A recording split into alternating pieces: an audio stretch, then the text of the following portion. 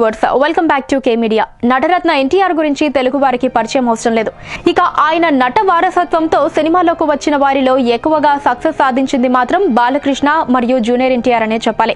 ఇకపోతే ఇటీవలే హరికృష్ణ ఘోర కారు ప్రమాదంలో మరణించిన తరువాత ఆయన కుటుంబం చాలా వరకు విషాదంలో మునిగిపోయింది. ఇక తండ్రి హరికృష్ణ అలా హఠాన్ మరణం చెందడంతో NTR చాలా వరకు కృంగిపోయాడట.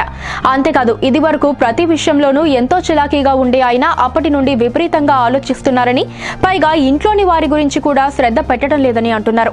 ఇక ఇటీవలే రాజమౌళి రామ్ చరణ్ కలయికలో ప్రారంభమైన తన సినిమా షూటింగ్ సమయంలో NTR ని చూస్తే ఏదో పోగొట్టుకున్న ఫీలింగ్ అతని మొహంలో స్పష్టంగా తెలుస్తోందని పలువురు సినీ విశ్లేషకులు చెబుతున్నారు.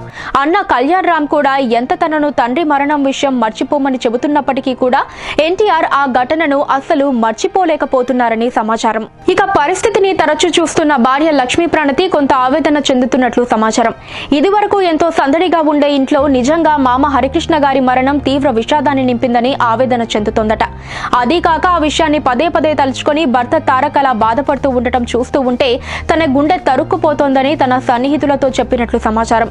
ఇక NTR కు తమ చిన్న కొడుకు పుట్టిన తరువాతనే తండ్రి హరికృష్ణ మరణించడంతో ఎందుకో తనకు చిన్న కొడుకును చూసినప్పుడల్లా తండ్రి గుర్తుకు వస్తున్నారట. అందుకే తన కుమారుణ్ణి చూసినప్పుడల్లా ఆయన కన్నీరు మున్నీరవుతున్నారట.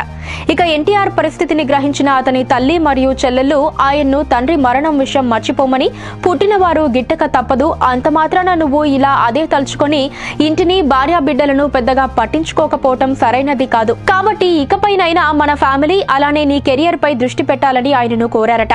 ఇక ఇటీవలే బాలకృష్ణ కూడా ఈ విషయమై NTR కి గుండె నిబ్బరం చేసుకుని ముందుకు సాగమని సలహా ఇచ్చారట. కాగా ప్రస్తుతం ఈ విషయం సోషల్ మీడియా మాధ్యమాల్లో విపరీతంగా వైరల్ గా మారి సంచలనం సృష్టిస్తోంది. చూసారుగా వ్యూయర్స్, ఇలాంటి మరిన్ని ఫ్రెష్ అండ్ ఇంట్రెస్టింగ్ అప్డేట్స్ గురించి తెలుసుకోవడానికి మా ఛానల్ ని సబ్స్క్రైబ్ చేసుకుని పక్కనే ఉన్న గంటని కొట్టండి. ఈ వీడియోపై మీ అభిప్రాయాన్ని నాకు కామెంట్ చేసి లైక్ అండ్ షేర్ చేయడం మాత్రం మర్చిపోకండి.